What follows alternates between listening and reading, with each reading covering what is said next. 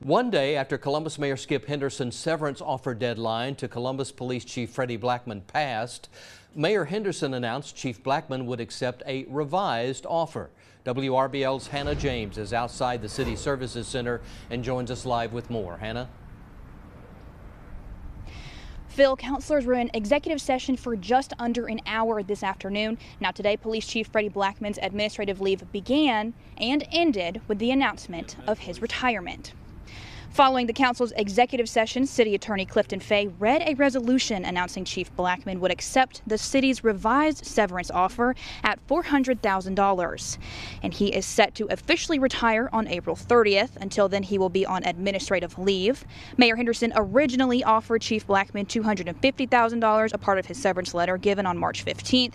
And Blackmon's counteroffer, he asked for more than $600,000 plus $200,000 in damages.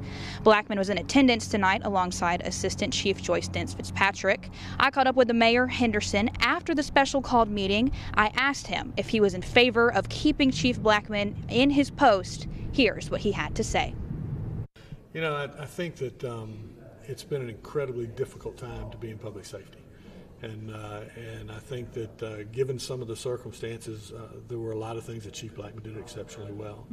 And again, we're focused on just wishing him well in whatever he does next and thanking him for the job he did here.